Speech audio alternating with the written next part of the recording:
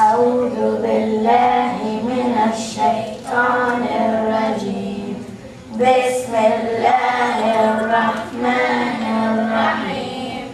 والسماء ذات البروج واليوم الموعود وشاهد ومشهود.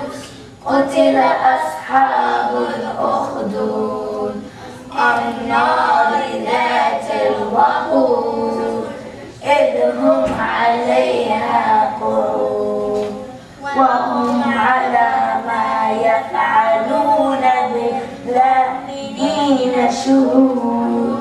وما نقموا منهم إلا أن يؤمنوا بالله العزيز الحميد الذي له ملك السماوات والأرض والله على كل شيء شهيد.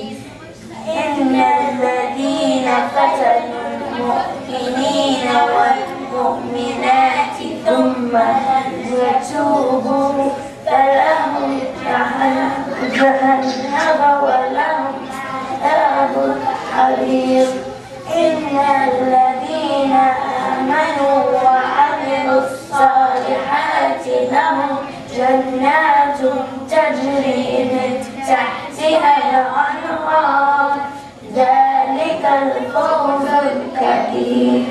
إن بطش ربك لشديد إنه هو يبدئ ويعيد وهو الغفور الودود ذو العرش المجيد فعال لما يريد.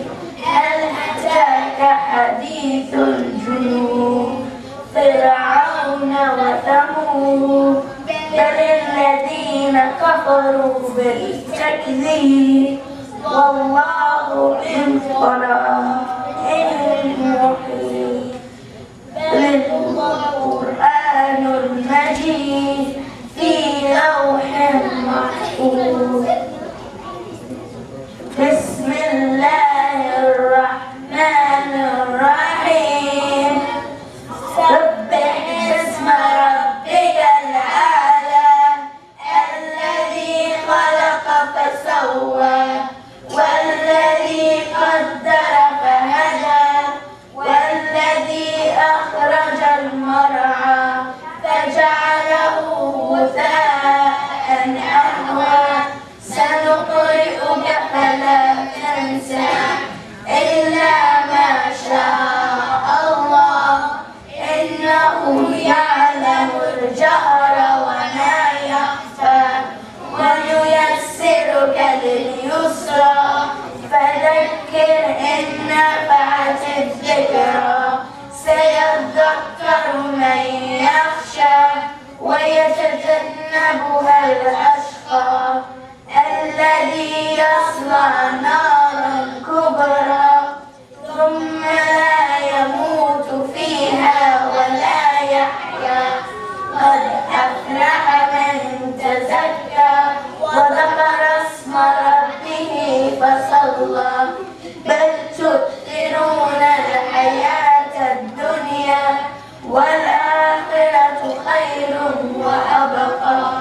قد كان في الصحف الأولى صحف إبراهيم وموسى.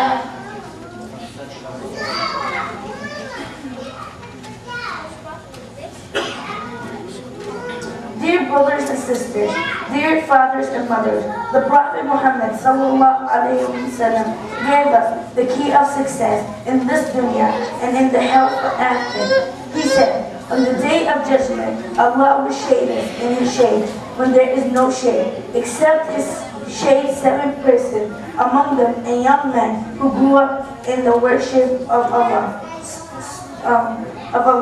And 2 people love each other in sake of Allah subhanahu wa ta'ala, meaning father and parenting for them. Then a man whose heart is attached to the mosque. We ask Allah subhanahu wa ta'ala to guide all of us, inshallah, to the right path. الذين آمنوا وعملوا الصالحات لهم جنات تجري من تحتها الأنهار ذلك الفوز الكبير.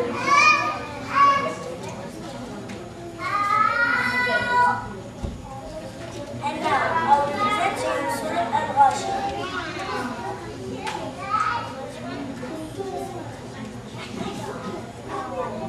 And now I will present to you Surah Al-Ghashiyah. Surah Al-Ghashiyah is a chapter 88, which was revealed in Mecca before the emigration of the Prophet Muhammad sallallahu alaihi wasallam to Medina. Numan ibn Bashir said that the Messenger of Allah used to recite Surah Al-A'la, 87, and Al-Ghashiyah in the Eid of Friday prayers. Meaning of Al-Ghashiyah. Ghashiyah is one of the names of Ghashiyah is one of the names of the Day of Judgment. It was called this because it will overwhelm the disbelievers and overcome them. This surah highlights two important subjects. Describe the disbelievers. The faces that day will be Ghashiyah. They did many deeds and became worldly in their performance, yet they will go to hell. They will enter into fire, hamia, meaning hot with intense heat. They will be given to drink from a boiling spring. Believers on that day of judgment will be joyful. They will be pleased with their deeds. They will not hear the paradise, that they will be in any foolish word. Therein will be a running spring. And after that, Allah subhanahu wa ta'ala commands us to look at His creation and see the proof of Allah's power and greatness. As He said, أَفَلَا يَنْظُرُونَ إِلَى الْإِبِلِ كَيْفَ خُلِقَتْ وَإِلَى السَّمَاءِ كَيْفَ رُفِعَتْ وَإِلَى الْجِبَالِ كَيْفَ نُصِبَتْ وَإِلَى الْأَرْضِ كَيْفَ سُطِحَتْ.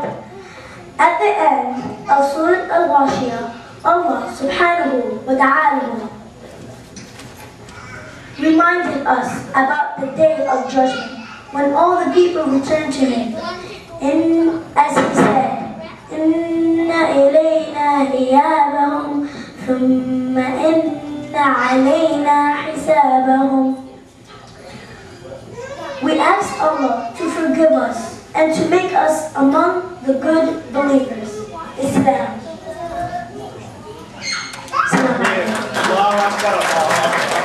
Allahu Akbar.